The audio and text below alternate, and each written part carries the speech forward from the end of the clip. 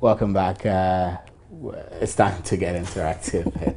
I hope you're ready to get interactive. I am ready. Are you? I'm ready to read your comment. My comments? Yes. I'm not allowed to send a comment. Who says so? Well, I work here. So I can't send a comment.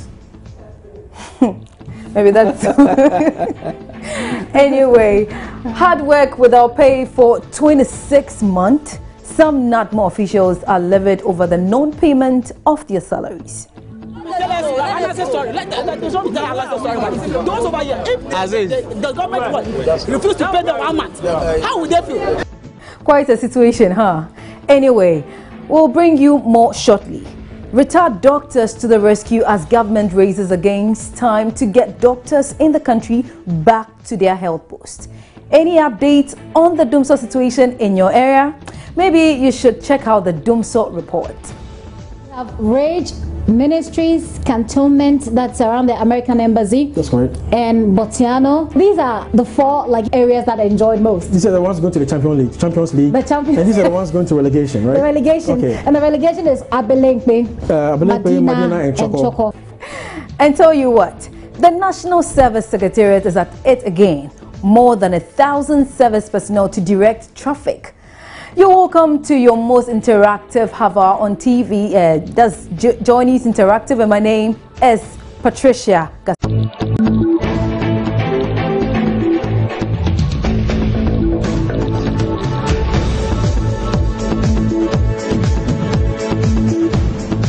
On this show, you can get to be part of all the talk. You can tell us what you would like us to discuss by taking a short video or pictures of an issue of concern and send it to us.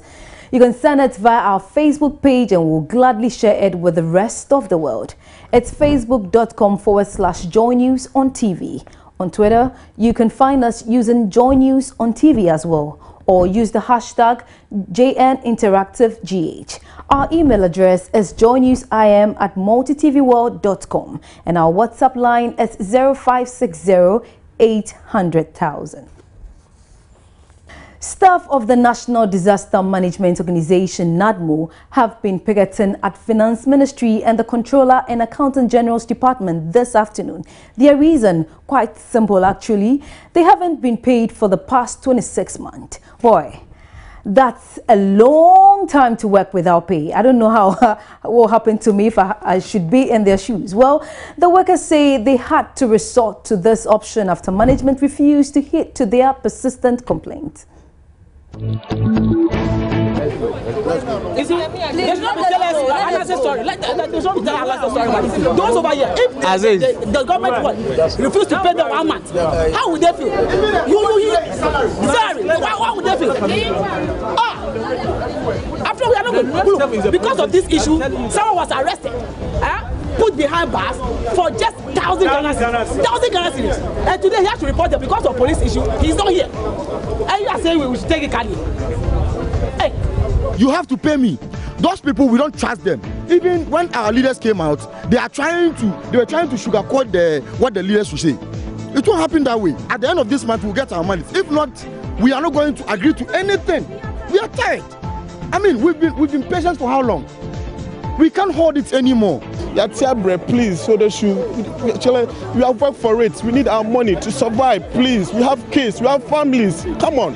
Last week Friday, something just happened. Our colleague oh, come on, please. What is? We are Ghanaians. We are not foreigners. Please. Right now, a colleague of mine, he borrowed 1,000 Ghana cedis to rent his apartment in the district. Now he has been arrested because he borrowed the money because of NADMO. 1,000 cedis.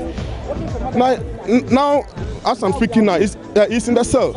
Please, we need our money. We have worked for 26 months now, no salary. Why? Please, we have worked for it. We are not begging them. I'm begging Mr. President, His Excellency John Dramani Mahama. Please, he's our father. Please, he should come into this issue and help us. Please, our father, we are helping. We are begging you, His Excellency, please.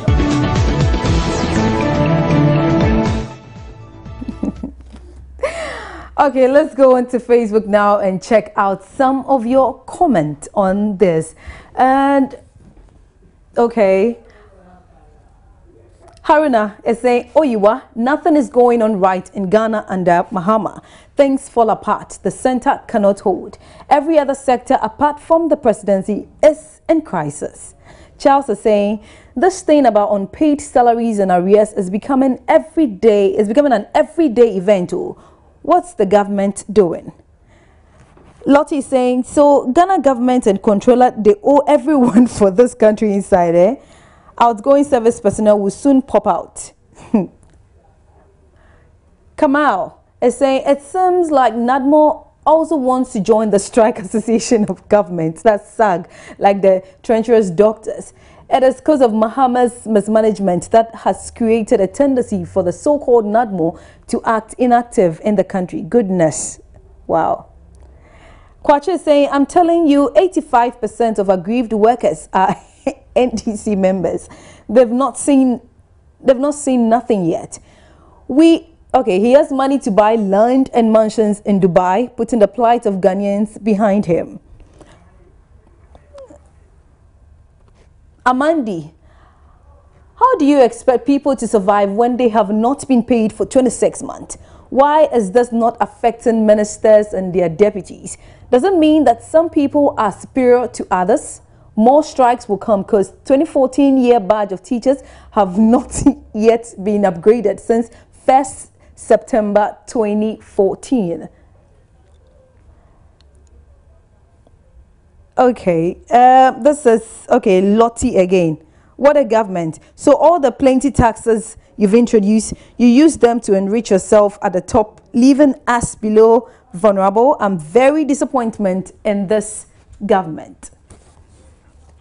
Okay, moving on. Doctors belonging to the Ghana Medical Association are holding the line to resign en masse after Friday, 14th August 2015, if demands for their conditions of service are not sorted out.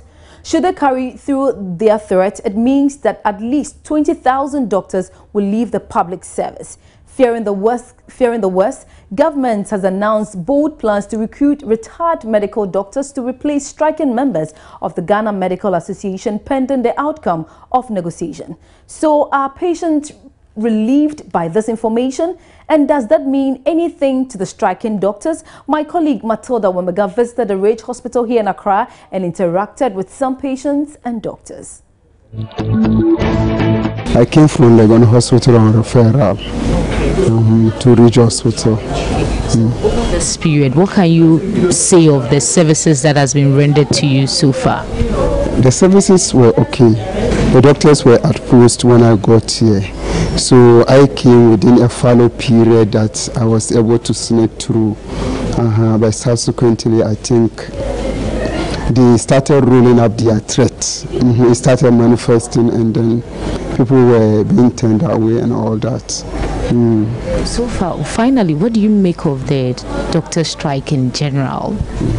The doctor strike, in as much as I may sympathize or empathize with them, I mean, they should also consider the human aspect of it, life. You know, when they go on strike and if somebody dies, there's no way any money will bring the persons back. So whether government is ready to go outside budget or whatever, I mean, they should just consider the human life. Kafa doctors no more how much age man. Hami, say me akasa say doctor no there. Say say doctor Dibia Mumba no be sure nipa. Throughout our tour, we realized that the doctors here at post and seeing to inpatients and emergency cases. The doctors tell me between last night and this morning, they are still attending to emergency cases and do not have plans of closing down their emergency unit. For Joy News, Matilda Wemega, Reg Hospital.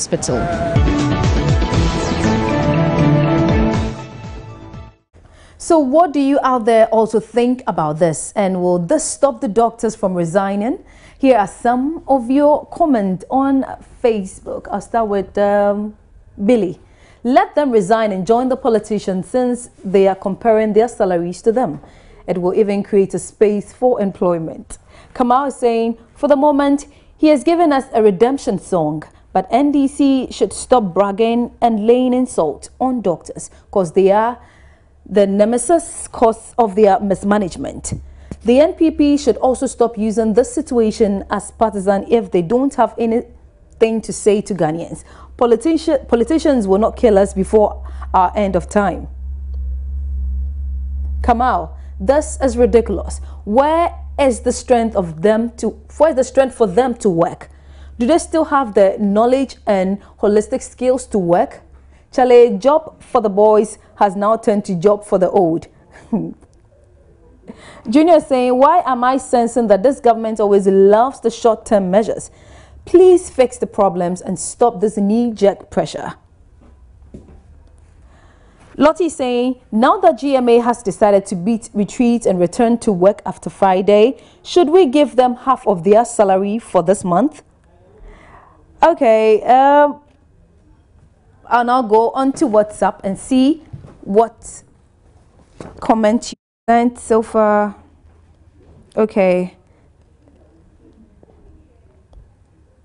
This is some Ghanaian workers have become money conscious. Hey, doctors, after all this benefit, you are on strike. Asemo.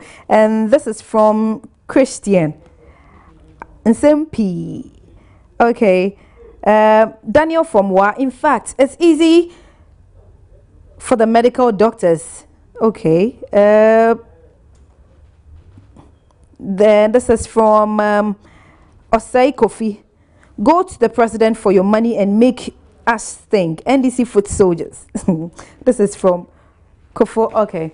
Moving on, let's talk about Dumso now. And I know for some of you, the situation must have improved over the past few weeks or so, but others really don't seem to be enjoying so much power.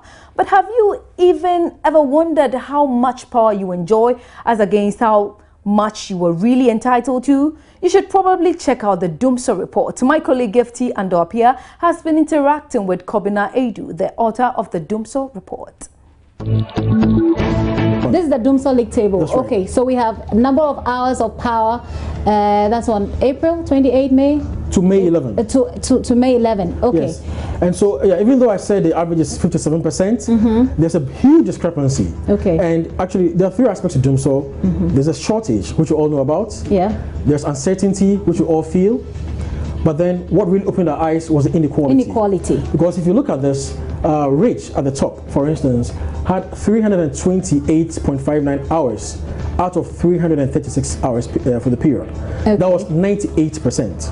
Okay. On the bottom, Choco had 103 hours, which was barely 31%. Right.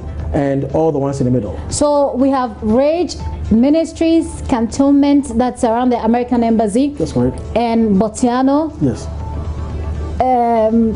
Okay, so these are the four, like if you like the four areas that I enjoyed most. These are the ones going to the Champions League. And these are the ones going to relegation, right? The relegation. Okay. And the relegation is Abelenkpe, Madina and Choco. Right. So basically, first, we don't have enough data to make any conclusions about a link between amount of power and affluence or influence. The top three are quite instructive.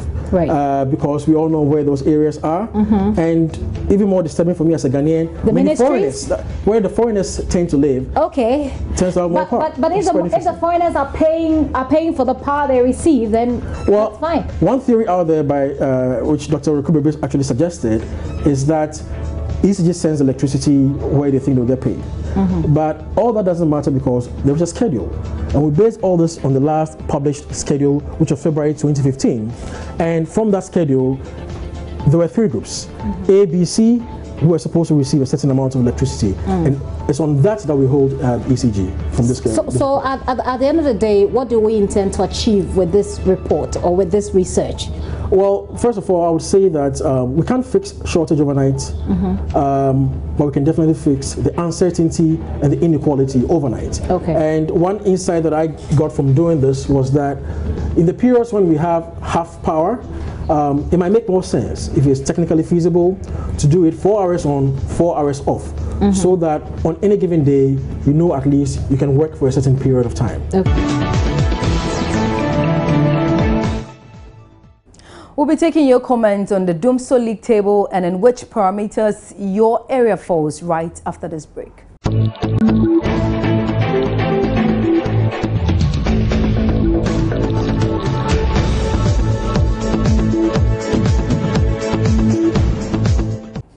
And welcome back. Now let's take some comment on Facebook. I'll start with Papa B. We are experiencing Dumso in Koko and in Yinem. I mean, in the eastern region, as the old news, no change. Okay. Rich is saying, I'm even in Dumso right now at East Legon. Raymond, in the Bonohafo region, that's the capital of Bonohafo, Sunyane. Dumso is a thing of the past. Okay, that's good for you. Kweku, interestingly, I've had lights for 2 weeks. Amazing. This is what I am used to and not Dumso. Eric is saying, for the past 2 months, Dumso never hit my town, my area. Okay, it's good for some people and others are still suffering. And on to Lottie is saying, President John Dramani Mahama has in another reassurance message and a commitment to fix the worsening power crisis, told Ghanaian workers at the celebration of the 2015 May Day. Okay. May Day crisis. Okay, let me just go to WhatsApp. This is from Christian. Is saying, NADMO just joined the striking team in Ghana. Now strikes are normal. Mahama can go for retired NADMO workers. And this is saying, Chia, Dumso is just fed up at this minute. Today, doom, tomorrow, so I pray it reduces in the next semester. Oh, we are suffering. Okay, moving on now, let's talk about the National Service Secretariat. Remember all the noise a couple of years ago when the Secretariat decided to deploy some service personnel to direct traffic? Well, guess what? All the talk at the time may have worked, but the move is definitely materializing this time around. A total of 1,000 service personnel have been drafted into a new model that will see them deployed onto the street to help manage traffic. Word is they are already undergoing a 2-week intensive training at the Ghana Police Training School here in Accra. Now let's get some more on this now, and we'll be speaking with Ambrose Entua. Entia is the Public Relations Officer of the National Service Secretariat. Good evening, Ambrose. Yeah, good evening. Welcome to JN Interactive. Thank you. First, I want to find out why this again. I thought we were over this. The traffic model? Yes, please. Yes. First of all, the National Service Scheme operates under an Act of Parliament, Act 426. If you look at Section 3 of the Act, it gives the powers to the board of the National Service Scheme to deploy National Service personnel to a number of areas. Okay. Now, among them, the board has the power to explore new areas where service personnel will be posted in accordance with changing needs of the society. Now, that's been realized that the urban traffic situation is becoming overwhelming in the cities, especially Accra and Kumasi. So when the scheme has decided is to pilot this program. Now, with the approval of the board, we introduced these 2 new models. I'm talking of the urban traffic management and urban waste management. Okay. Now, in the enrollment process, we asked National Service personnel to choose a number of areas where they would wish to be posted. And we had over 3,000 people choosing the urban traffic management model.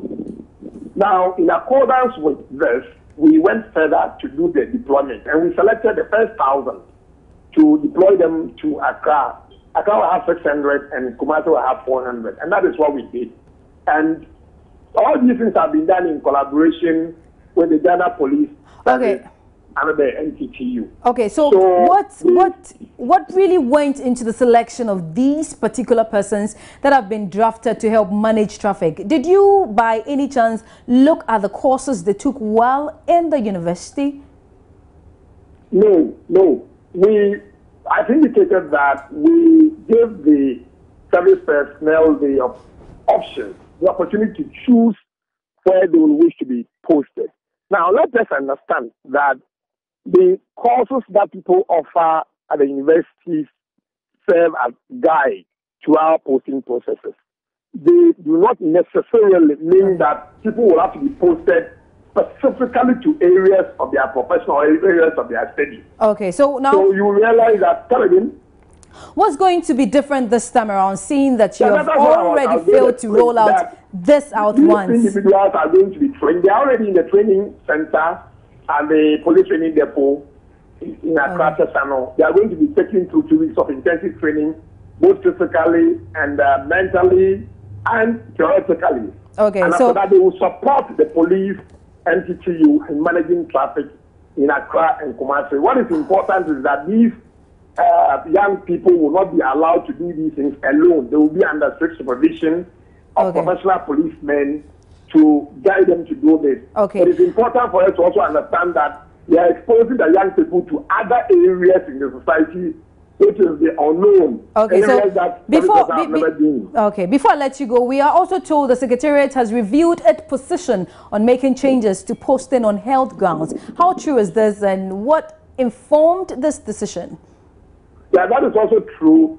What is happening is that because we usually will allow some change of postings on health grounds, some individuals have taken undue advantage of that, and because they do not want to accept postings to certain places, all they do is to scout around and get a place and get a letter from a medical facility and bring it and say that I'm suffering from this sickness or that sickness and therefore take my post. My sister, how can anybody, for instance, who is posted to Amasaman in this background come with a medical report that because of his or her sickness, he or she cannot go to Amasaman and therefore he has gotten a letter from a company in Tema? What is this one? That if you go to that company, then you know their sickness. Mr. Entio, we are far behind time. I would like to leave the conversation. Thank you so much for your time on Johnny's Interactive. And that was Mr. Ambrose Entio. Moving on, I want to take some last comment from WhatsApp. And this is from Christian again. He said, hey, university student directing traffic, Abba. As countries are going technology, Ghana is still going manual. Why? And Daniel from Asemo, Ghana. National service personnel, are they also retired workers? Now Ghana is retired workers everywhere. Okay, let me take just one comment, and I'll take that of Nanama. What then will be the work of the police? I guess the police will be assisting them, right? Right. The police will be assisting them to be directing the traffic. The national service people won't yeah. But this is not new, is it? Yeah, there was. Okay, I wish it was Friday today. Right. And that'll be it for Johnny's Interactive. And my name is Patricia Gasu. And mine, Stephen Enti. Enjoy the rest of our programs. Bye-bye.